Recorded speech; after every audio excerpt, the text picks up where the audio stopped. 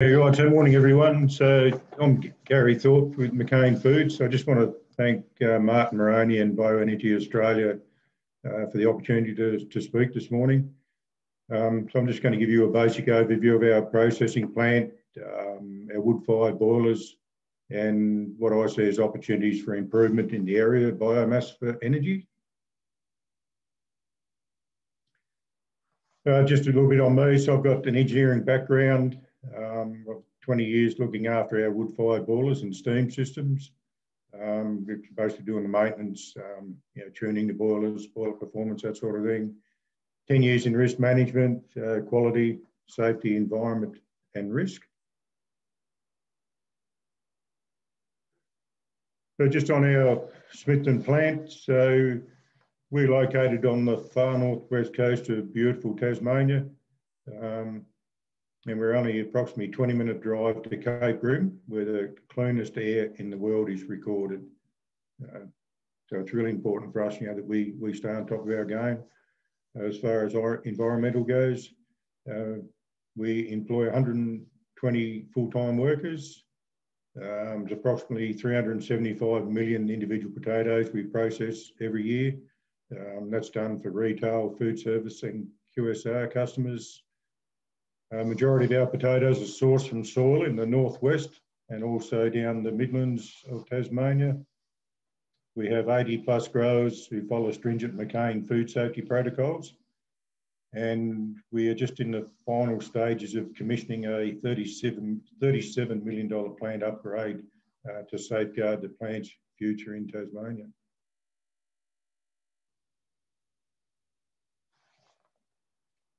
So McCain have been producing delicious high quality food, that families can trust for over 60 years now globally.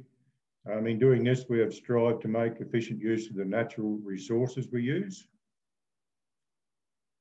So globally, we have now committed to halving our plant CO2 emissions, moving towards zero waste to landfill, using 100% renewable electricity, and using packaging and water sustainability. So we're committed to doing this while continuing to grow our business. So globally, over the last 4 years, we've reduced our CO2 emissions by 4% per tonne of finished product. We aim to have achieved a 50% reduction in emissions by 2030, which includes ceasing the use of coal and moving to 60% renewable energy.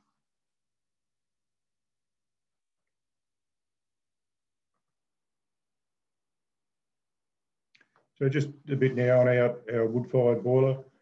So we have two 6-megawatt steamline boilers that were installed around 1988. They're capable of producing 10 tonne of steam each, and that's highly dependent on the fuel moisture. We burn approximately 100 tonne of wood waste per day. Majority of that is now wood chips, and we top up with a small amount of cold sawdust briquette. So it's basically a compressed briquette. As required, and we only use that to make up for the moisture in the fuel. So we're working hard to remove that coal component of our fuel mix, so we want to get rid of that altogether so we can be 100% renewable energy. The challenge for us is the inefficiencies created by the high moisture in our fuel. So we get fuel that varies between 45% to 60% moisture, which is very high. You put that in perspective, so every 100 tonne of, that comes through our door, it could be, 59, 60 tonne of water in it. It causes reduced steam output and pollution. So the higher the moisture in the fuel, the higher the pollution, particularly during the start-up and light load. So when your boilers are running fine, everything's up to temp, it's good, but as soon as you start ramping off, that's when the wet fuel creates issues.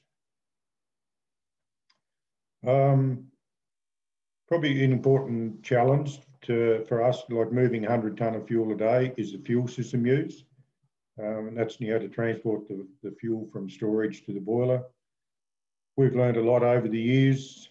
And look, it's an area that anyone considering installing a biomass boiler, they should look at it very closely.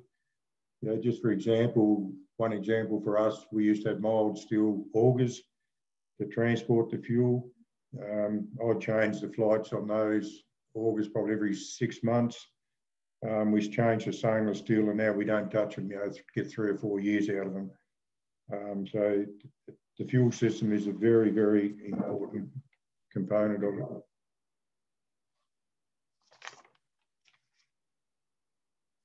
it. Just improvements.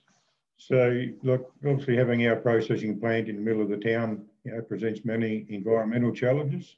You look, and as I said earlier, we have to stay at the top of our game. We recently installed a boiler bag house to reduce the particular emissions. That costs us about 1.3 million to do that. We've just signed a contract with local fuel suppliers, Britton Brothers, and we're very excited about that. We want to work closely with them guys to investigate opportunities for supplying us with drier fuel. That contract started last week, actually 1st of November, which is great for us. We're currently investigating the possibility of installing a new biomass boiler with the capability of using excess steam to put electricity back into the grid via a steam generator. The numbers will be tight on that. Whether it stacks up or not, I don't know, but we would need a guarantee of a dry fuel supply before you could even look at that.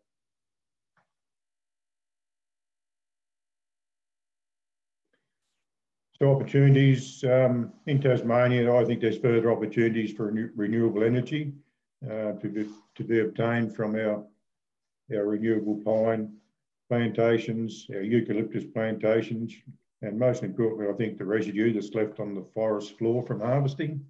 I think there's not a huge opportunity there if that can be gathered and given to a processor to chip it small enough so it can be burned and dried out.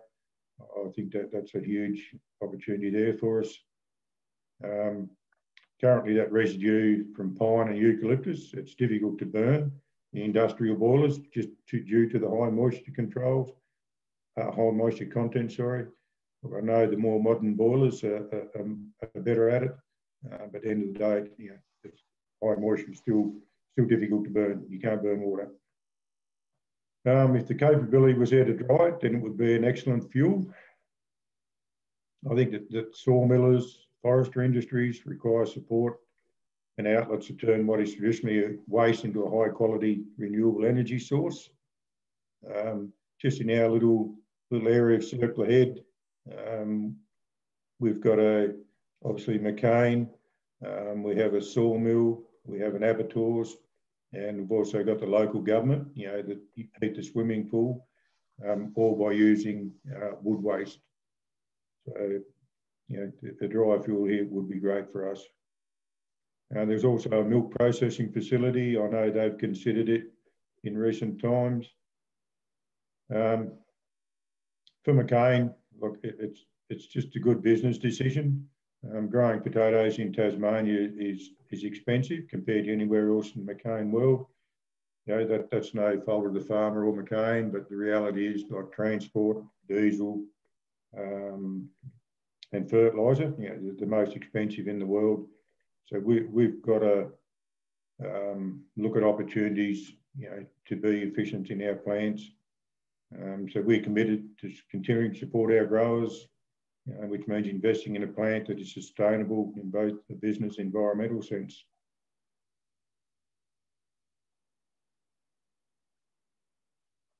So industries such as McCain require incentives to expand on opportunities provided by using renewable energy in the form of access to dry wood waste. So basically that's it for me, and I'll hand over to Trevor. Thank you very much.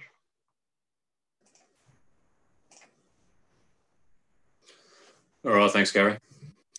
I'll see if I can get my screen to work here.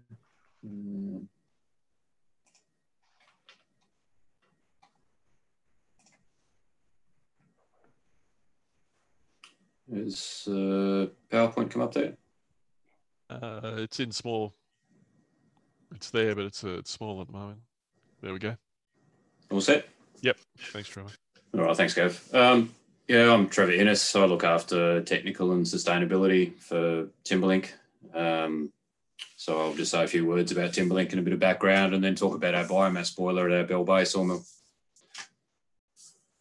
So we're a major softwood timber manufacturer nationally. We process about 1 million tonne of log each year through our 2 mills. So we've got one at Bell Bay in Tassie, so that's cutting about 400 to 450,000 tonne of log. And then one at Tarpena in South Australia, cutting about 650 at the moment. We've invested heavily in the mills. Basically, we're trying to bring them up to world standard. We can't get Bell Bay to a world-class kind of volume throughput because there aren't enough trees here. But Tarpena, we're well on the way. We're most of the way through a $100 million investment program that should be completed about March. That's centred on Tarpena. We spent about 10 million in Bell Bay and 90 at Tarpena, building an entire new saw line up there. The other exciting project we've got underway at the moment, we're building a combined cross-laminated timber and glue-laminated timber plant for startup in 2023. So CLT is basically making great big panels of timber for predominantly multi-storey construction. It's a technology that's been around in Europe for a while now. It's caught on in North America as well, and slowly getting a foothold in Australia. So that's about 60 million, and we're, I know it's a startup in 2023, but we're already well underway. We've contracted the major equipment supply. Just a bit on sustainability. So we've run a strong sustainability program for about the last 5 years. Essentially, this is kind of very strongly supported by our owner, New Forests. They're a global forest management investment company. They wanted to get a handle on how our sustainability performance tracked over time. So I've come up with basically a set of indicators which we track each month and produce a composite score. You can see that at the graph at the bottom there, how we're progressing, fairly flat for a few years. And then last financial year, we had a step up with some major projects completed. Each year, we produce a public sustainability report. The F20 report should be out in the next couple of weeks. Similar to McCain, we've set carbon reduction targets. We recently had those approved by the Science Based Targets Initiative. That's the global body that verifies and approves these things. So we're targeting a 53% decrease in Scope 1 and Scope 2 emissions per cubic metre by 2030. We're already well underway. You can see the graph up above. The little gold line there is an actual. So we've done a bit over sort of 25% already. So we're only the 9th Australian company all up to have our targets approved. And globally, I think we're only the 3rd forestry and forest products to get targets approved at that more ambitious 1.5 degree of warming level. The biomass boiler. So at Bell Bay, we've got a 20 megawatt boiler. It's a moving grate type boiler. It was originally constructed to burn waste on the site. It was originally constructed as an MDF plant. It's the old Starwood plant at Bell Bay. So when the sawmill was built on the site in 2008, the boiler was adapted to burn the different feedstock.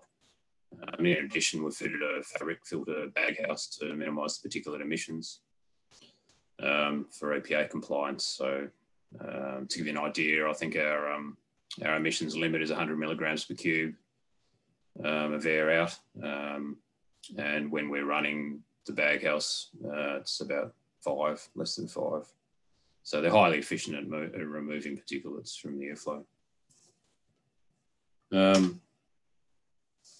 So the feedstock all arises from logs that are chain of custody certified to both FSC and responsible wood. Currently all of the log we take in is from one supplier, which is Timberlands. They manage the forests on behalf of our owner, New Forests, so we're essentially vertically integrated. Feedstock's a mixture of green sawdust, dry shavings and hog mill waste. We have the same problem as Garry, trying to tune the moisture content to something that the boiler's happy running is an ongoing challenge. We've got a relatively unsophisticated feedstock system at the moment. At Tarpena, we've got a more sophisticated system where green sawdust and dry shavings are held separate on walking floors. they feed into screws, and then they're combined with moisture content feedback control. So that's something we'll look at for Bell Bay in the future. The byproducts are all of comparatively low value currently. I mean, it is possible over time we'll find higher value uses for the clean fibre. That's kind of what's happened around the rest of the world. If you go and have a look at these sorts of things in Europe, none of them would burn clean sawdust or clean dry shavings. They'd normally burn bark. Sort of the opposite here at the moment. We've got a reasonable market for bark into landscaping kind of uses, whereas the sawdust we sell for not very much money. I mean, the benefits of having a biomass boiler and causes minimal pollution. I've already talked about the particulate emissions. They're very low because of the baghouse we're operating. The greenhouse gas impact of the boiler is really low.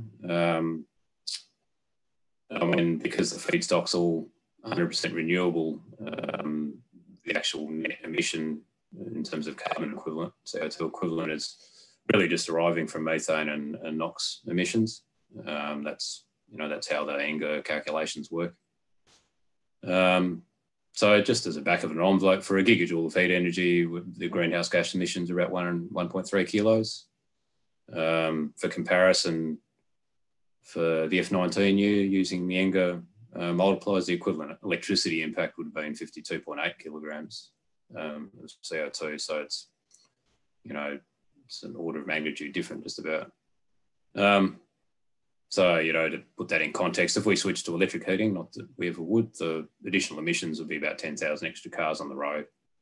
And of course, it's a lot cheaper. $400,000 very roughly is kind of the value of the residue we burn each year in the current markets. If we wanted to buy electricity to create that amount of heat, it'd be about $16 million a year. Of course, there's no such thing as a free lunch. Garry's about to discover that fabric filter baghouses are, by their nature, quite difficult things to operate on wood waste-fired boilers. They're high maintenance, they're prone to failure. If everything's not set up perfectly right, it's very easy to burn out bags or have friction holes in bags, which then requires, obviously, you've got to shut down and cool down to go in there and fix it. They do require specialist skills to operate and maintain. I mean, at the least you need to have a boiler ticket. They do operate much better with a stable load. Traditionally, timber kilns operate kind of like an oven. You roll the timber in and shut the doors and switch it on, and it goes through a heat up cycle and drying and then steaming. But that's really bad for a wood waste fired boiler. So we've converted 2 of our batch kilns into one large continuous kiln. So it's about 30% more thermally efficient. So we can get a lot more volume through for the same amount of heat. And in terms of the boiler operation, the heat load is far more stable. It's a continuous process. It doesn't have individual, heat up or steaming cycles. So that's made a big difference to the efficiency of the boiler. But because of the wide product mix we produce, we still have to operate 2 conventional kilns. The other obvious disadvantage is that boilers are very expensive. On most sawmilling sites, the throughput's governed by the boiler. You can think in rough terms, to buy a boiler costs about $1 million per megawatt. So to replace our boiler with a new equivalent would be about $20 million. And once you've got a 20 megawatt boiler, it's very difficult to turn it into a 25 megawatt boiler. So in conclusion, it is the most practicable option for process heat for sawmills. Sawmills that are kiln drying their product require a hell of a lot of process heat. The fuel is readily available, and currently anyway, it's low cost. I support Garry's comments that if we can get into a world where we can use residue out of the forest, that will make a big difference to the cost equation of generating electricity out of a much bigger boiler. It's got the lowest environmental impact, certainly in terms of carbon emissions. And yeah, as I just mentioned, cogen may be viable in some instances. It's not currently for us at the moment. We've had a good look at it, but hopefully in the future it will be. Okay, thanks. And with that, I'll hand over to Jelena. Thank you, Trevor.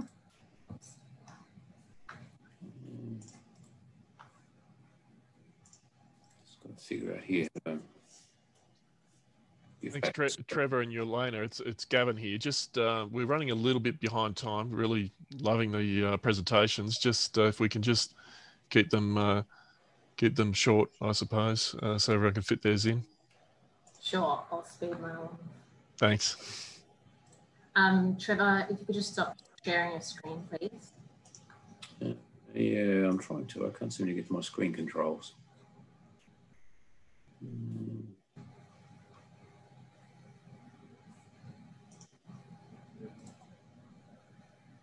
Here we go.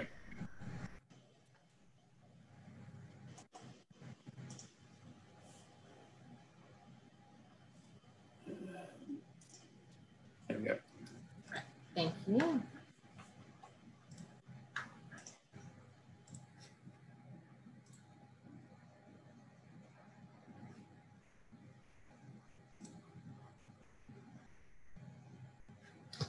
Hey, good morning, everyone. I'm Jelena. I'm the Group Marketing and Communications Manager at Greenham.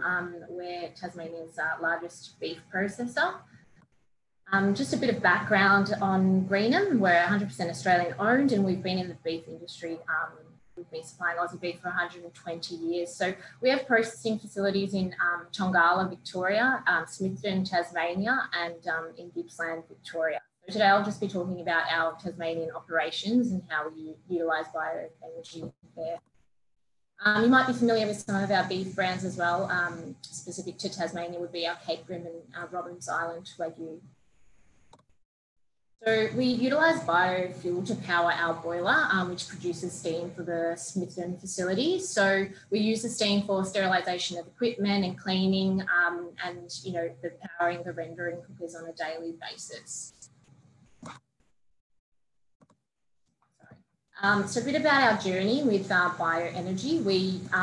We're using coal, but we were using coal, but we would like to move away from fossil fuels at Greenham, as we're actively seeking to use renewable fuel sources. So we moved on to use pyrethrum briquettes in 2016. Renewable and local energy source, carbon neutral. And this was all sourced from BRA, Botanical Resources Australia. But the boiler did require significant upgrades to handle the ash residue from the pyrethrum. So most recently, just in April this year, we commissioned a new boiler because our previous boiler came to the end of its useful life. And with that, we moved on to wood chips as the fuel source. So it is the wood chips retrieved as a byproduct from the logging and milling of timber softwood plantations, and lower emissions we're getting with this, carbon neutral and cost effective as well. However, we do need to use more compared to the pyrethrum that we were using previously. So moving to the wood chip boiler, we needed to invest in a new boiler. We worked with Justen Pacific to install the new boiler. You'll be hearing from them later in this session as well. And we did select wood chips based on availability and proximity of ongoing supply. We also needed to consider housing the new boiler and fitted with an economiser and particulate matter to manage that. The construction was about 3 months and 4 weeks installation. That was a sort of estimated time, but we did sort of have some COVID delays. So some considerations before we commissioned, we had to do an environmental effects report, which identified 2 potential environmental effects. So we needed to consider the air emissions and also the noise emissions. So we engaged some specialists, which I've noted here, and the investigations after completing the report, we determined that the air and noise emissions were from the proposed activities met the standards required under the environmental protection policies. So some of the benefits for moving to the boiler with the wood chip, we have improved plant efficiency and capacity, reduced maintenance, a net decrease in greenhouse gas emissions, and it also reduced the transport distance from about 240 kilometres round trip to 4 kilometres. So this further reduced emissions from transport as well. Thank you very much, guys. And I've just popped my details up there if anybody would like to connect or ask any questions later. Thank you very much.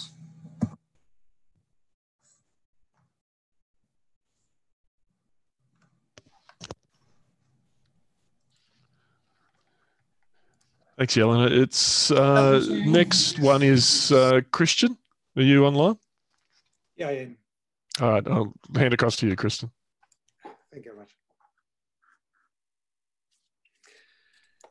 Yeah, thank you, Jelena. Good morning from New Zealand. Today, I would like to take the opportunity to present a few biomass boiler plants, which have been utilizing biomass residues.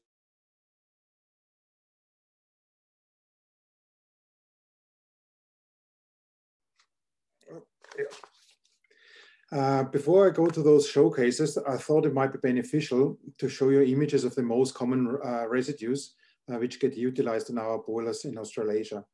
Not included are energy densified fuels like wood pellets, briquettes, or torrefied wood pellets, and I've also excluded herbaceous residues. The most consistent and highest quality biomass residues are wood chips. Although they are similar in shape, they will be quite different in source, size, and water content, as you can see here in those images. Another very commonly used residue is hog fuel. Although similar to wood chips, hog fuel is less consistent when it comes to the shape and size, which you can see here in those 8 images. One of the cheaper residues are wood peelings. The utilization requires tailored handling systems to avoid issues when feeding a boiler plant. They are more stringy and hence they tend to breach. Large amounts of sawdust are available wherever timber is cut or sized down. Sawdust directly from a mill can be very wet though, and requires a tailored boiler plant to ensure performance, guaranteed output, and low emissions.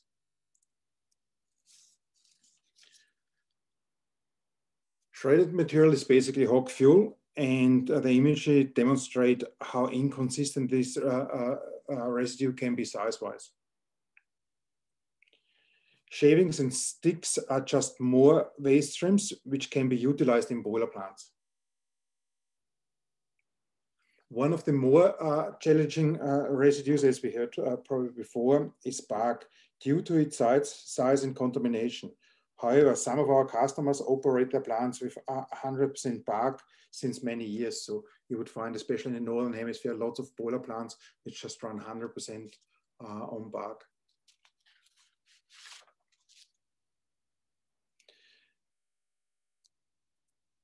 In addition to the forms and shapes we saw, the following characteristics demonstrate the requirements of tailoring a plant to ensure it remains economic. As you could see before, shredded and hog material can also contain a high amount of fines, which needs to be addressed when designing an energy plant. Especially with residues from landscaping, green matter will come with the biomass, which also requires consideration when designing the boiler plant. The earth which comes with the biomass has no value, but it needs to be considered, and maximum amounts should be agreed between fuel supplier, operator, and boiler supplier. Due to the lower energy density of biomass when compared to fossil fuels, larger storage areas are required, and the angle of repose needs to be understood to avoid issues later. And lastly, but probably most importantly, to consider when tailoring an energy plant is fuel flexibility. In general, the higher the fuel flexibility of an energy plant, the more future-proof and economic a boiler plant will be.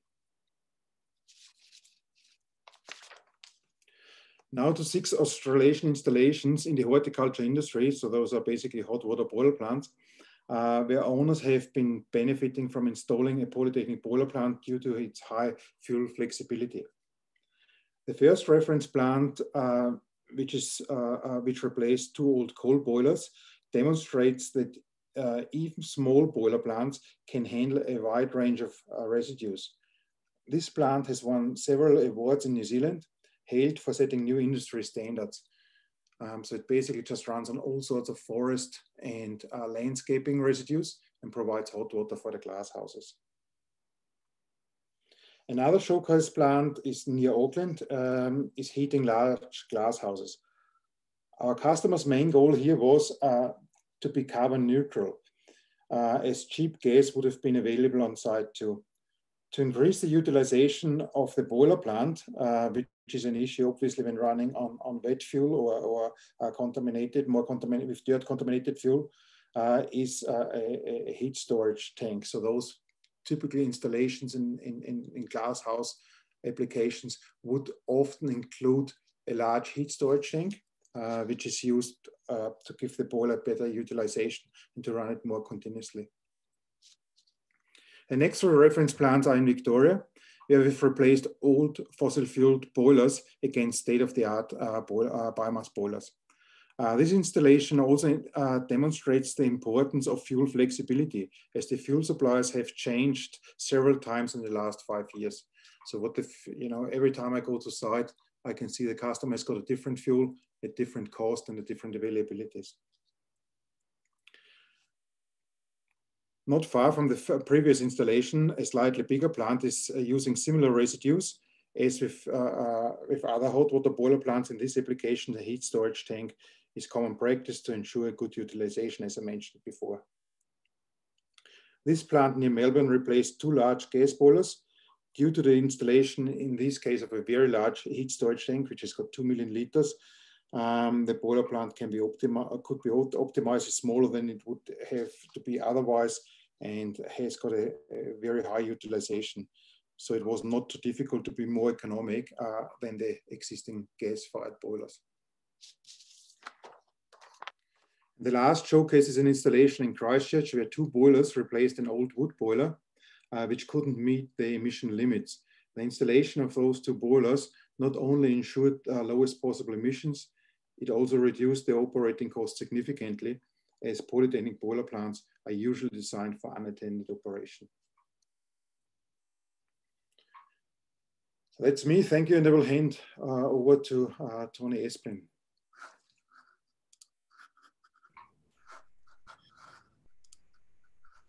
Thanks, Christian. I hope you've got access now. Yep, I'll just share a screen. Screen 2. Can you see that now? Just coming on now, Tony. Is it up there, Gav? Yep, it's there now. Okay. Thanks, guys. My name's Tony Esplin, and I'm with Recycling Technologies Group. And we design, build, and install biomass wood pellet and briquetting line equipment, including dryers, hammer mills, the pelleting lines, and the packaging of those as well. We work with a number of European vendors to make that happen and deliver turnkey plant for our clients. So today I've been asked to talk a little bit about some of the export opportunities for Tasmanian producers of wood pellets and primarily wood pellets. So we can pretty much split the market into 2 export opportunities for Tasmanian producers. The overseas markets, the big ones are obviously Japan and Korea, and I'll talk more about those shortly. And then, of course, the Australian market, the mainland. We just need to understand some of the broad brush characteristics of the differences of these markets before we get going, because they vary greatly. Obviously, the overseas markets are going to be large scale. Typically, plants are going to be in the vicinity of 150, 180,000 tonnes and larger. Domestic plants are going to be small scale, typically, between 1 to 3,000 tonnes per annum.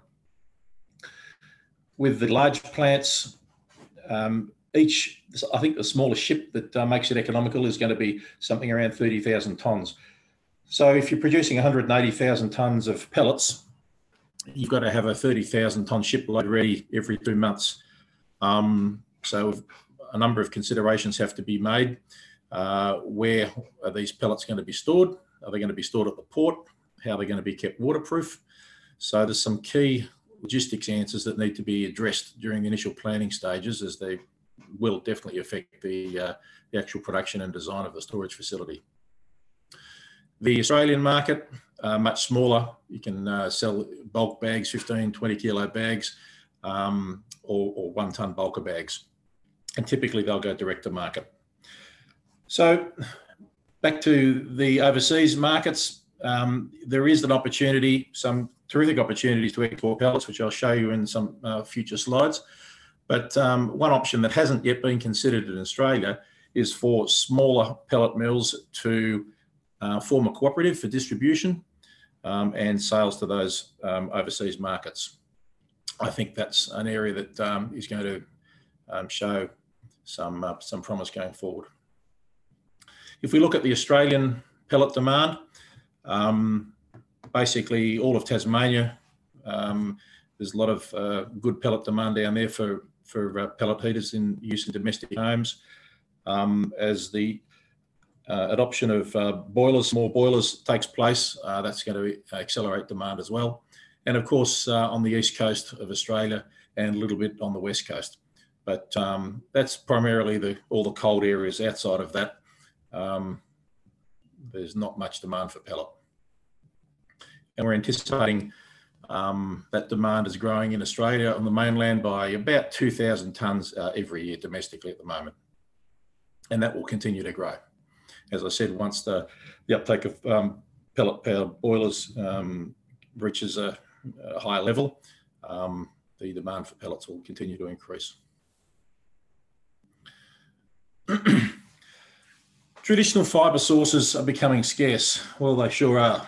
We've got lots of competing interest for the fibre. We've seen the biofuels, we've seen the biomass. So markets are now starting to turn to developing alternative fibre sources, such as sugarcane trash, rice paddy straw, cotton stalks, and so on. The Korean buyers are turning to these products because they're cheaper and they're getting a lot of their supply from the Southeast Asian countries. Vietnam, Thailand in particular, are putting in some new pellet plants, and they're using these agricultural products. One of the issues with the agri-cropping pellets is that they've got a higher ash content, so that tends to cause issues in the boilers. Sorry, in the burners when they're co-firing them with the coal. Okay, just get to the next slide. These next two slides, I couldn't fit it all on one page, so I just wanted to show you primarily in Japan and Korea, the new biomass projects that are greater than 75 megawatts electrical. You can see here what the pellet demand is for each one of them. And the new pellet demand is estimated to be in excess of 7 million tonnes just to feed these. I'll go back to that's the first slide. That's the second slide, just to feed these new projects coming on stream. Okay, so how do we make these projects happen? There are 5 key pillars to making the projects work. The first one is the hardest to achieve. It's the fibre supply. And it's also the most important, and a couple of the other presenters have touched on this point as well. The long-term fibre supply agreements are required. Typically 15 to 20 years is required to match the lifespan of the project's equipment. And historically, Australian fibre suppliers and the forestry departments don't like to give fibre supplies that long. But the Asian customers, they're used to the long-term fibre agreements, long-term supply agreements, I should say, and this is the single biggest hurdle to overcome. The second point, the technical solution, I think that's the easiest one of the lot, but the solution still has to be pressure tested to ensure that local characteristics are taken into account.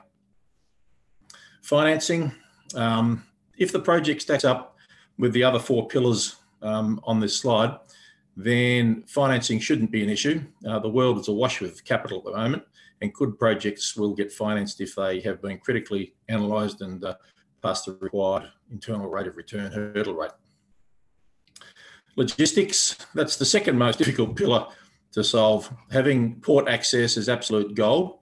In Australia, we live on an island, and if we want to play on the world stage, then we must have infrastructure in place to be able to efficiently move our products to these overseas markets in bulk volumes. The government has a duty of care here to ensure that the producers who are prepared to commit the funds towards these production infrastructures are allowed to access the ports at a reasonable cost and on a regular basis to enable them to get their products to market. Obviously, the location of any pellet manufacturing project needs to have efficient access to the port proximity. This might be by road or rail, and bulk storage at the port will be required. Of course, when the ship arrives to collect the pellets, it needs to be loaded at a rate in excess of 1,000 tonnes per hour to minimise the time the ship's in port. So everything has to be ready when that ship comes in. Finally, the offtake agreement. Obviously, this is required to secure financing, and right now they are available because the demand for pellets outstrips supply. As long as new renewable energy plants continue to be built, and I think they will be, you saw that on the previous slide, the demand for wood pellets will continue at a steady upward trajectory. In Australia, we're blessed with an abundant supply of biomass with which to manufacture pellets. That might be agri-waste pellets or forestry waste. The technology is out there to convert this material to pellets, and the markets are taking them right at this minute. Governments have also got to get on board and recognise that these industries are value-creating industries, and they employ regional workers. Most of these projects are located in regional areas, which is good, and it creates jobs up and down the supply chain. Finally, the policy levers need to be pulled and pushed to facilitate the infrastructure investment within the industry, both on a domestic scale and an international scale. That's a good thing about pellets. They can be made to be making money on small scale and large scale. And once we're all pulling in the same direction, I think the Australian wood pellet and briquetting sector has a pretty bright future. So that's it for me. Thanks for your time.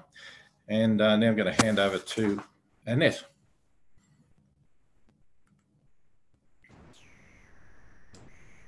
Let's see. How we're going to do that.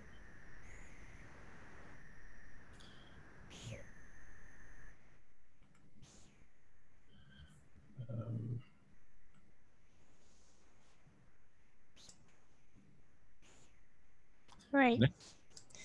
Yep, looks like it's going to work now. How are we doing? It's good. Are we in presentation mode yet? No, you need to. There it is. There we go. Good. Great. Well, thanks for the opportunity to talk to you briefly. I'll try and keep it as brief as possible because it looks like we're running a bit over time. I'm Annette Cowie. I'm from the New South Wales Department of Primary Industries located in Armidale, and I'm part of the climate branch. I'm going to talk very briefly about a few of the environmental and socioeconomic co-benefits from bioenergy. If my slide will progress, great. So the major reason we're interested in bioenergy is because it has potential to contribute to climate change mitigation. It is essentially a carbon neutral energy source as long as the biomass is recently grown and it is regrown after it's harvested, apart from the fossil fuels used in the supply chain. That's why I say mostly. The essential difference between bioenergy and fossil fuel, noting that both of them put CO2 into the atmosphere at the point of combustion, is that bioenergy is part of the short carbon cycle. So as I say, as long as the plants are regrown, you have a circular carbon flow, whereas fossil fuel is one-way traffic from below ground where it was safely stored up into the atmosphere where it has permanent warming impact. Now, this is an example of a study that we did in New South Wales, looking at one of our major regions of managed forestry, managed native forests. So these are forests that are currently managed for timber production. And we looked at over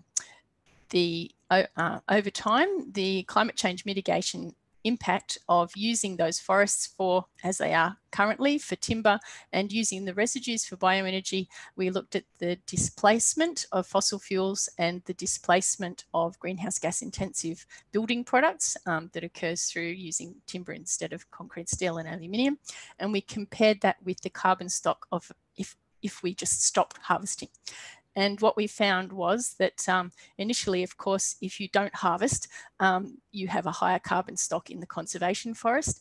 But over time, what you find is from the managed forest, you have an increasing mitigation benefit from those products that are in use that eventually end up in landfill, the bioenergy that's displacing fossil fuels, and the displaced greenhouse gases from other building products.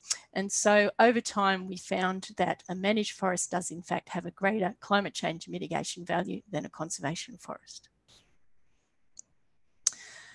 Now, of course, Tasmania is on the verge of 100% renewable, but the rest of Australia certainly isn't. And so transformation of Australia's energy sector towards 100% renewables is critical to meeting the global climate target. And wind and solar are what most people think of when they think of renewable, but as we here today are all thoroughly aware, bioenergy can certainly be part of the solution.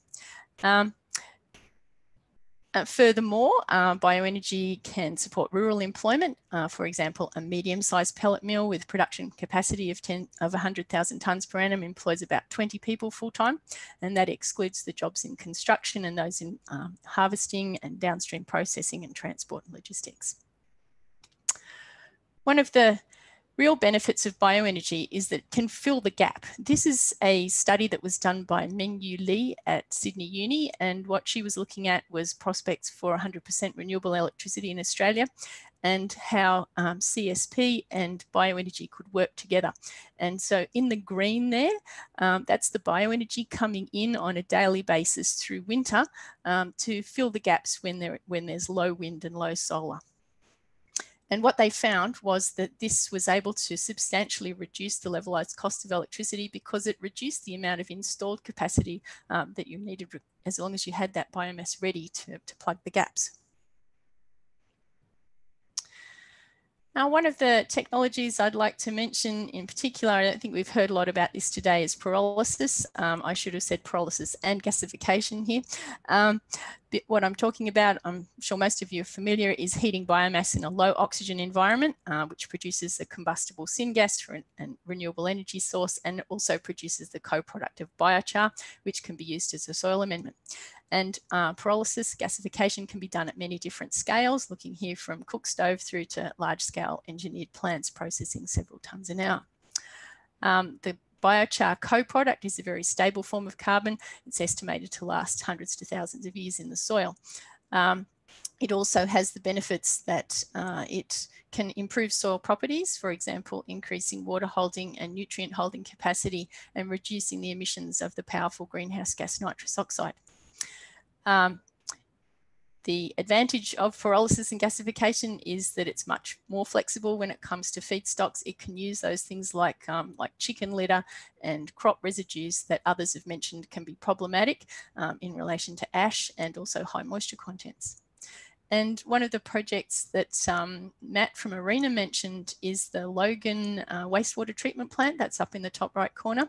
And that's a new project that's Logan City wastewater treatment plant processes 34,000 tonnes of biosolids per year, and they spend 1.8 million in disposal costs for those biosolids. And so this new plant is going to gasify the biosolids because they're going to produce the electricity to power the plant, and it's also going to produce produce biochar, and the heat will destroy pathogens and also destroy microplastics, which are increasingly being seen as a problem in sewage sludge.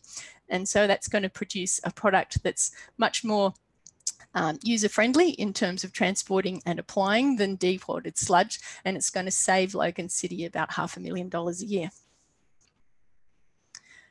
The next technology I'd like to mention is anaerobic digestion. This is the example of a project in New South Wales. It's a piggery, 2,000 sow piggery, I think, Blantyre Farms. And they've covered their effluent pond and they're making biogas and they're making electricity feeding into the grid.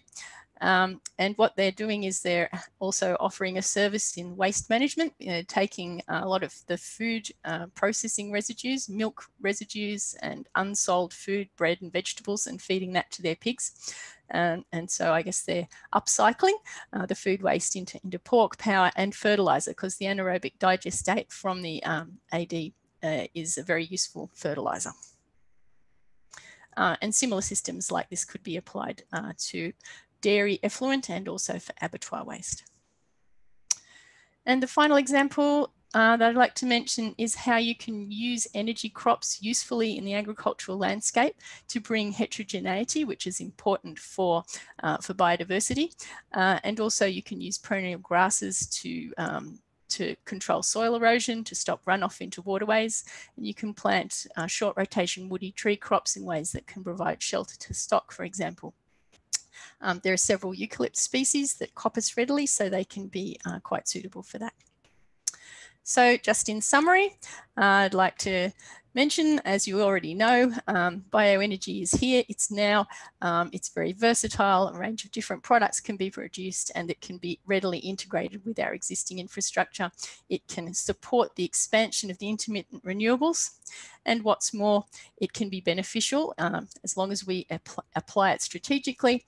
It can deliver environmental and agricultural benefits through energy crops and through using biochar as a soil amendment. It can offer services in waste management and it can enhance rural employment. Thanks. And I would like to pass on to Thomas.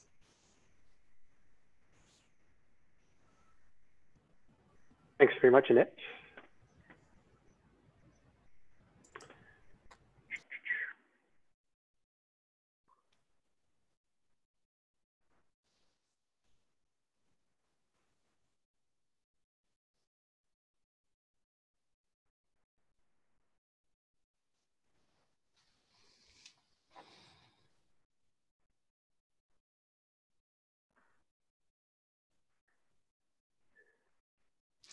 Are you able to share yet, Thomas? It is absolutely just chosen right now to crash on me. Hold on one second.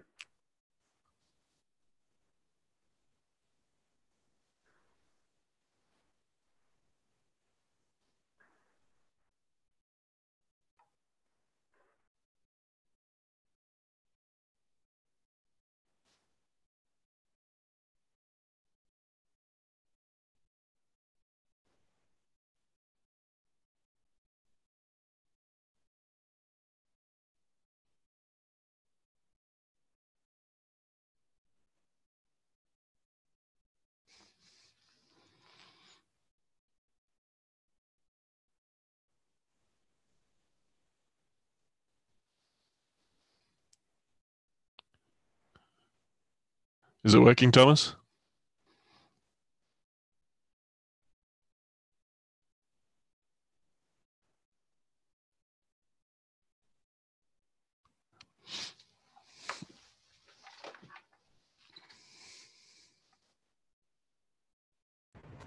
Hey Gav, maybe we could have a few questions while we're waiting Yeah, for to get back on. I think so. Just so in the group chat, we've got a few questions. Thomas? Yeah, hi everyone. That was perfect timing. I can't wait till this virus is over. Shall I go ahead, or did you want to? No, if you could bring your presentation up, that'd be good. Yeah. There we go. Okay. Thanks everyone for hanging in there, and especially thanks to Jelena for warming up the crowd for us. So I'm with a company called Justen Pacific. We do biomass boiler projects all over Australia, really. We've got systems in 3 states so far, and soon to be 5.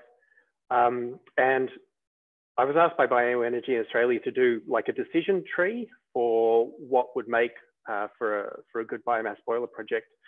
And I do these a lot on different conferences around, and normally the decision tree goes to something like 7 pages. But here's what it is for biomass energy in Tasmania. Do you have a facility that is running a boiler? And if you do, then you should definitely consider bioenergy. The combination of the cost of energy, the energy infrastructure in Tasmania, and the superabundance of biomass really makes this something that anyone that needs to generate any kind of thermal energy should at least look at. And for us, we really love Tasmania. Tasmania has a lot going for it in terms of what we can actually bring with our clients. So who can actually use the biomass boilers? We are doing a lot of work really primarily with folks in the agricultural sector, basically food makers. And not only does Australia make a lot of food and process a lot of food, but obviously that's one of the sort of beating hearts of the Tasmanian economy. So anyone that needs steam or hot water for any kind of food processing is instantly going to be in a position where this is going to be something worth looking at. Hospitals and care facilities, these are quite overlooked, I think, in Australia with regard to what biomass can actually bring.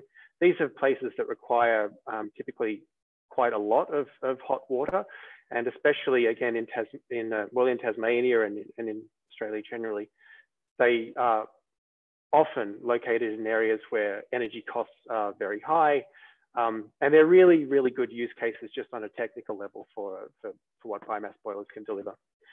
Schools, as I'm sure Christian is very aware, New Zealand is very proactively looking at how they can reduce the carbon emissions of their schooling system. And in a place like Tasmania, where the heating season goes for such a large part of the year, I think there's a real opportunity there.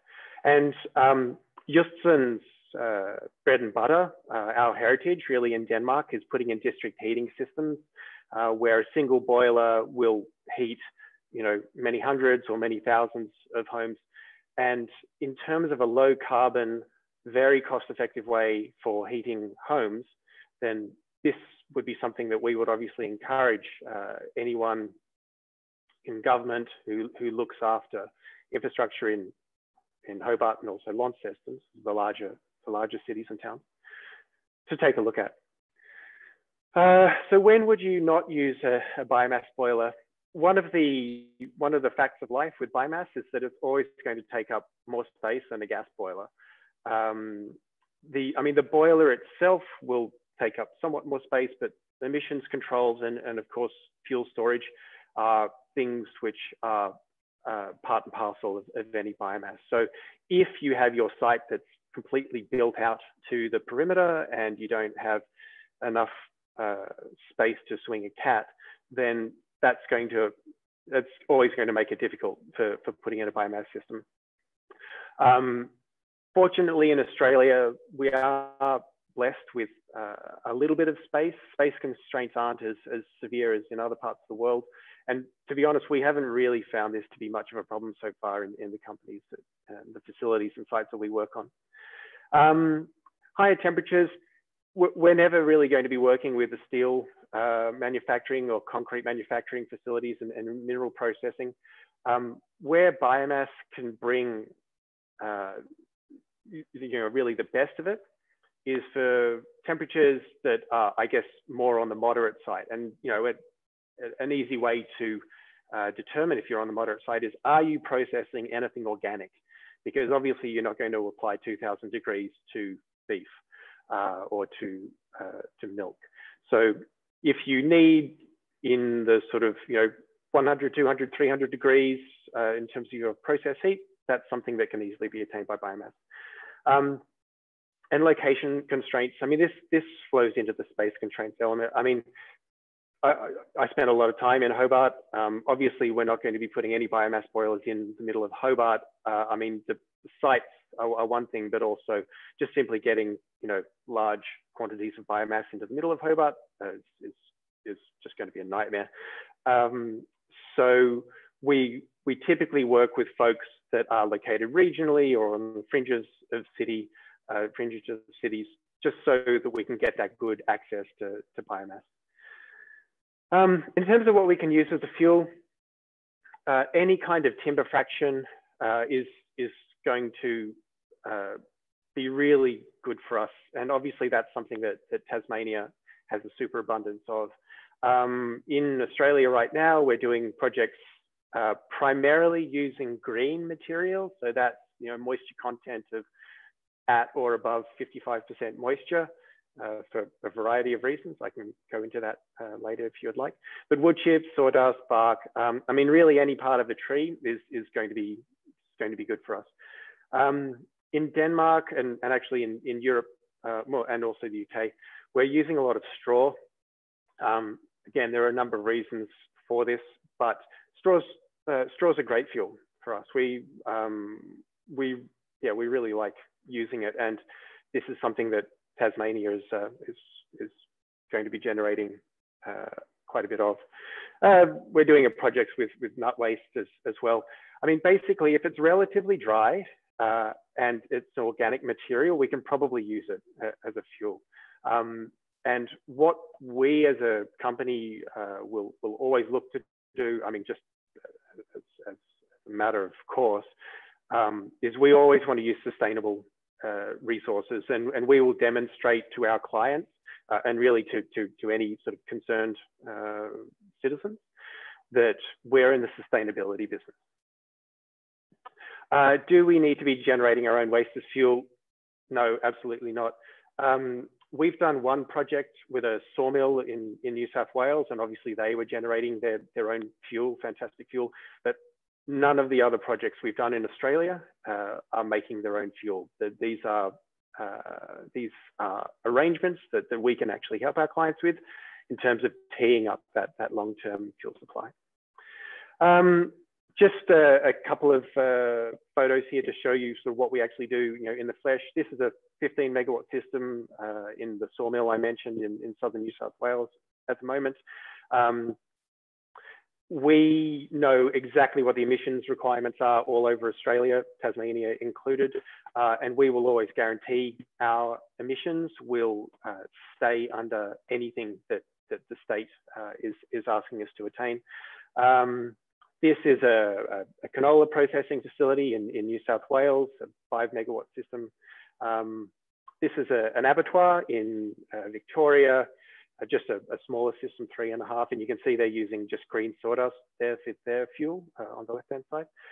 And this is Greenhams. It's kind of hard to get, you know, very attractive photos of biomass boilers because they tend to be inside, you know, sheds. So trust us, this is at Greenhams. So I really like to keep my presentation short and as sweet as possible, but I love talking about this stuff. So if anyone has any questions or really would just like to talk about anything to do with biomass, drop me a line.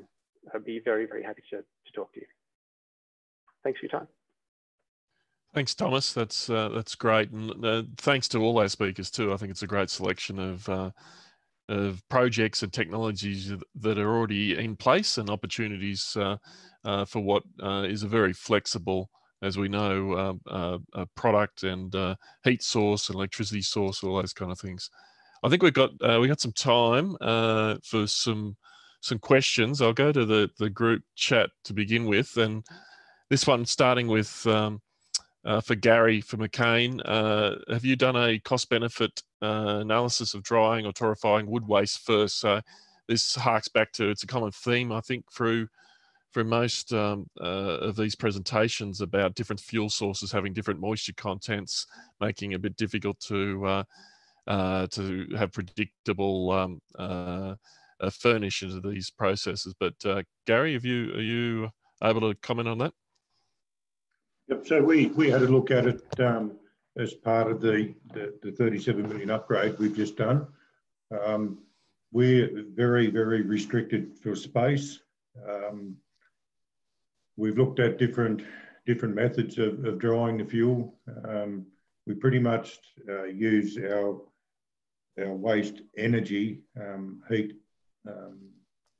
through the plant at the moment. So yeah, we did look at it, but as I say, yeah, the space and the energy available that's required to use it, we just didn't have it.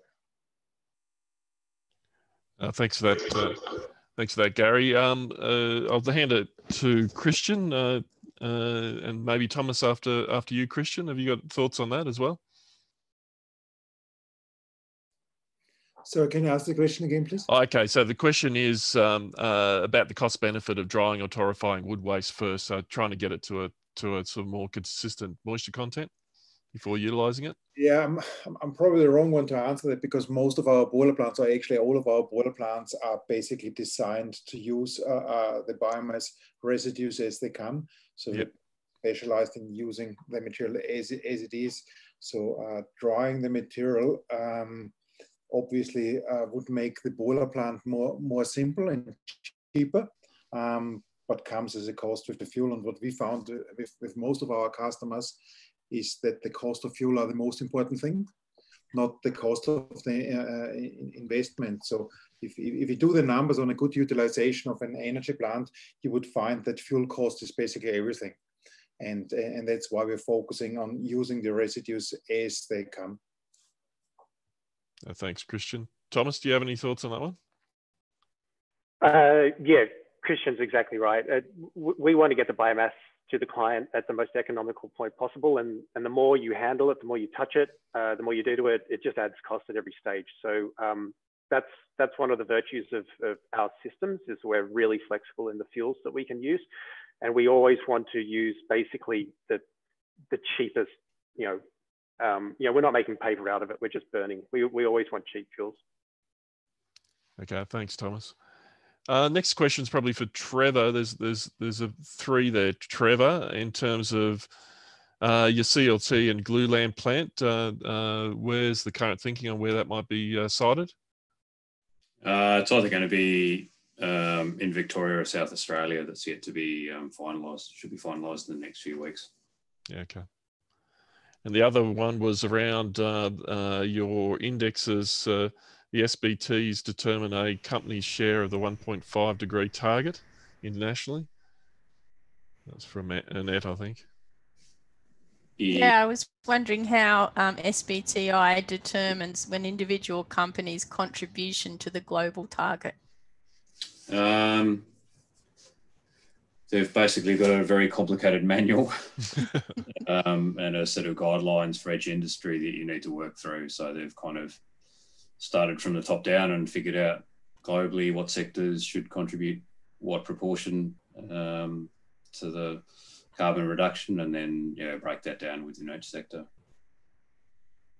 Interesting, thank you. Presumably that's info's available online. Yeah, if you do Google for SBTI, you can find all the info in there. Thank you. Thanks, Trevor. Just another one there is how are the particulates trapped by the baghouse filter disposed of in your case? So the ash that we capture, we send to a farm for soil remediation. So it's disposed of, on soil. It's just, carbon remediation for soil. Yep. Thank you.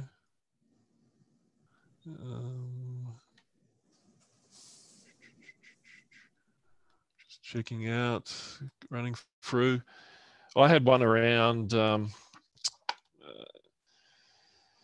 how we build collaborative relationships between different feedstock sources to build scale. I'm not sure who's the best to talk about that, but I think it's becoming pretty obvious. And Thomas, you made the comment that you want it as your residues, and you want certainty of that furnish as well. How do what's the best method, maybe an international sort of ways of doing that, bringing together a bunch of different agricultural, timber, residues, those kind of things to get scale? Well, whatever goes into a biomass boiler has to be reasonably consistent. And so, for example, straw is typically much, much drier than really any kind of biomass. And so that's going to then have knock-on effects onto how the combustion works. Look, I mean, fuel is the beating heart of any biomass boiler project. But again, like, we haven't really struggled to find fuel in Australia, and maybe that will be different, you know, in 10 years' time or who knows when. But again, because we want just really low value, low grade things, and you know, because these the actual generators of this material tend to be pretty motivated in getting it off their site, we haven't really found this to be much of an issue. I mean, we're doing some quite large projects in Australia at the moment, and yeah, fuel supply has not been a problem for us. Yeah, okay, thanks Thomas. Just trying to look through the questions here.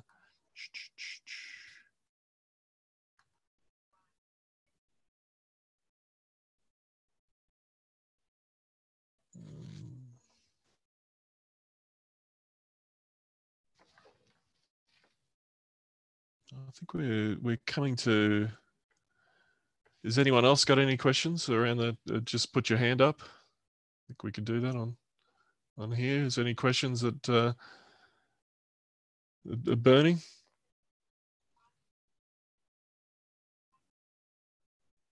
I'd like to ask Tony about the torrefied pellets, black pellets. Because one of the issues, of course, is that if pellets are out in the rain, they don't last too well. But torrefied pellets are better in that regard. Yeah, there's a range of torrefied technology around the world, but just to zoom right in on your point there, Annette, the benefit with black pellets is that you simply change the composition from being hygroscopic to hydrophobic. In other words, they repel water. The benefit of that, of course, is that it enables you to store pellets potentially outside or at very minimum under a semi-waterproof, bulk storage facility. But they won't absorb moisture and then crumble apart. The other benefit with them, of course, is that the moisture content within the pellet will drop to somewhere around 4 to 5%, thereby raising the calorific value of that pellet as well. And increasing the commercial value of that pellet to the end user in Japan. In other words, more bang for your buck. So, is it cost effective to do it? It will be cost effective to do it, yes. But there's a range of technologies out there that have been trialled. Some of them work, some of them don't. It's one of these watch this space. Watch this space type of technologies because it's being constantly developed. But when you start producing black pellets, you're driving off the VOCs, the volatile organic compounds. You're producing tars and other gases that need to be recondensed, and that can be quite corrosive on the equipment. But I would say within a couple of years, it will be cost effective to do it. It's one of those continual developing technologies. Thanks, Tony. Thanks, Annette, for the question. There's another one here, and I'll broadly throw it out there and see maybe Thomas or someone else can sort of give you indications. But what are the costs per tonne for feedstock that you work with? Obviously, we've been talking about a whole bunch of different feedstocks, some close, some further away, some drier, from different agricultural or timber residues. Is there a rule of thumb, Thomas? No, it's really case by case. Transport is always a big factor. So you can have very cheap biomass, but you're hauling it a long way. It's really a case by case basis. Again, having said that, we we have some great folks that supply us with fuel, and we haven't found that it causes too much of a problem financially. It's not that high a cost.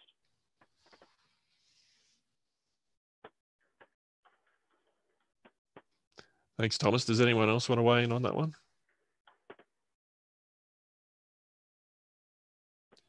Paul, I think you had your hand up. Did that answer that question?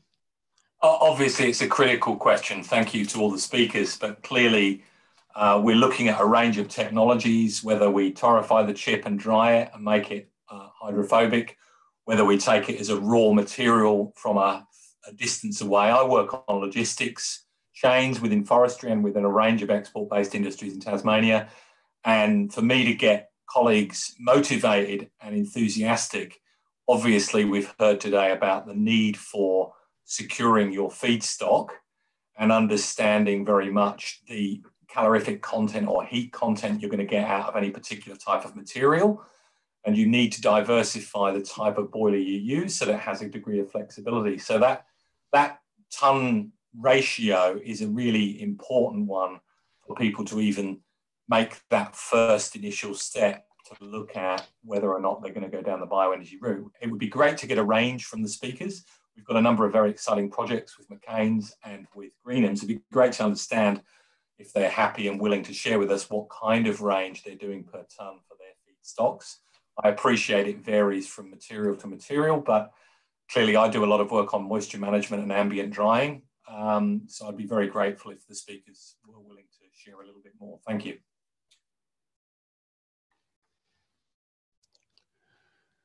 Thanks, Paul. Does anyone want to offer up anything more on that, or I can go back to the questions on the group chat? Just Garry here. So yeah, I'm more than willing to share info and have a discussion around it. Look, I think the most important thing, like I appreciate what the two boiler manufacturer guys are saying, but for industries such as ours, like you've got to really have consistency in pressure. Pressure and temperature obviously directly related. Any drop in pressure will then, like say for us, it's we basically got to shut down our processing facility. So I think like for us, we got the capability to burn different types of fuel, and which we do. But for us, it's all about consistency of that fuel moisture, so you can get your boiler set up and be reliable. Thanks, Garry. Just there's a question from Valentina here. Working on a project to produce renewable diesel from forest residues. I wonder if anyone knows a database where I can find information about forest residue flows in Tasmania, native forest and plantation. We have heard earlier from Martin Moroney around ABBA, and that's around the nation, but certainly Tassie has information in that there. So Valentina will get you that link, but can anyone else offer up anything?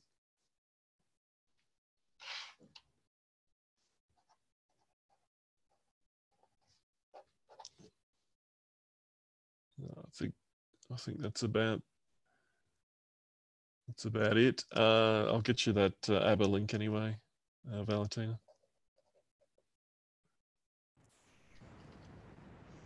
All right, I think we've done most of the questions there. They're calling us to go back to the main room. So just wanted to round out in heaps of great presentations, great involvement as well. Thank you all, and hopefully you got something out of it today, and it's really useful for me to see a lot of people talk about the flexibility of bioenergy and bioenergy projects, but really great to see a bunch of ones that are already in place in Tasmania, around Australia and New Zealand as well. So I think that's thanks to all that spoke and thanks to all that attended. And I think we'll go back to the other room now.